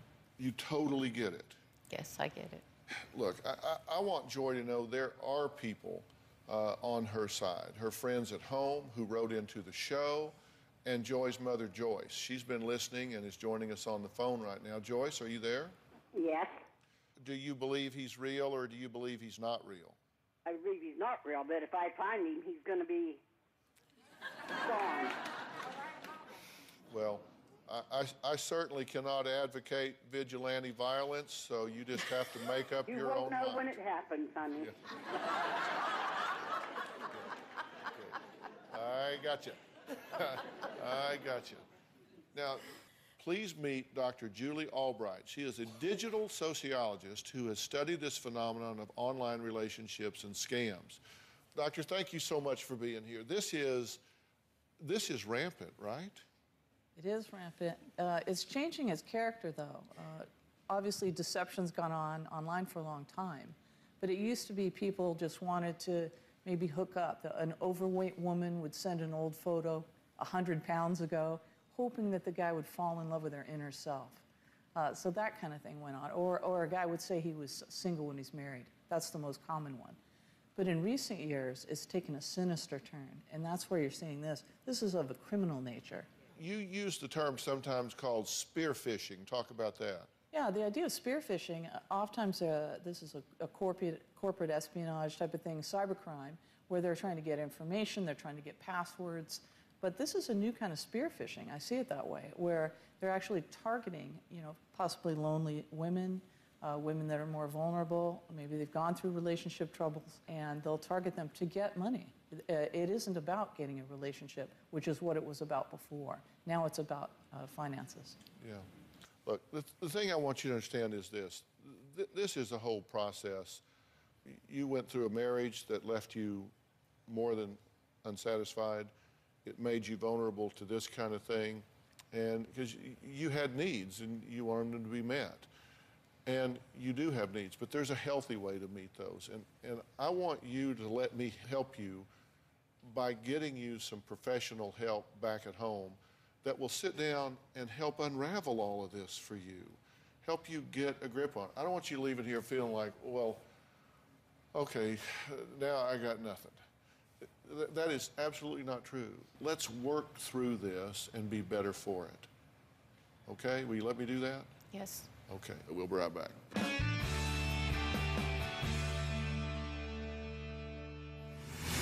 Coming up, what's getting the audience this excited? You'll find out next.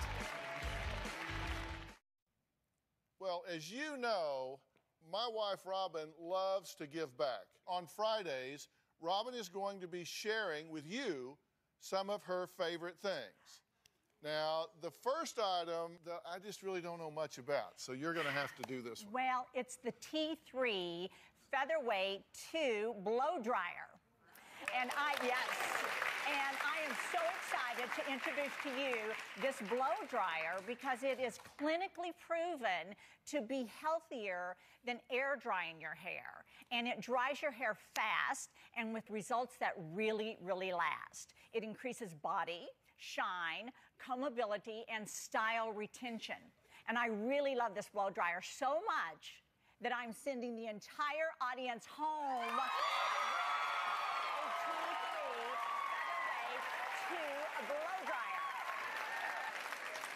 And if anybody wants two, you can have mine.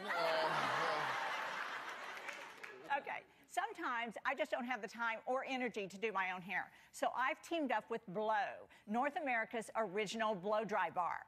Blow is a quick and convenient solution to getting your hair done, and they are open 7 days a week. They only charge $40 for a wash and a blowout, so no matter your hair type or length. They are the largest blow-dry bar chain in the world, and everyone should experience this affordable luxury. So I'm sending the whole audience home with a free blowout from Blow. And I am so excited because I'm also sending the entire audience home with a 30-day skincare kit from my new skincare line, Revelation. to say that to help celebrate the launch of my new skincare line, I have created a lip gloss collection called Avery Lasting Love, named after our granddaughter Avery. And everyone in the audience is going home with a lip gloss from the Avery Lip Gloss collection. So they all get one. All right. I also want to point out that 100% of the net profits from Robin's lip gloss line are being donated to Robin's Foundation When Georgia Smiled and will directly help women and children affected by domestic violence. So, to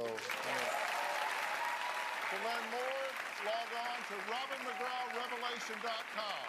I want to thank all of my guests today. We'll see you next time.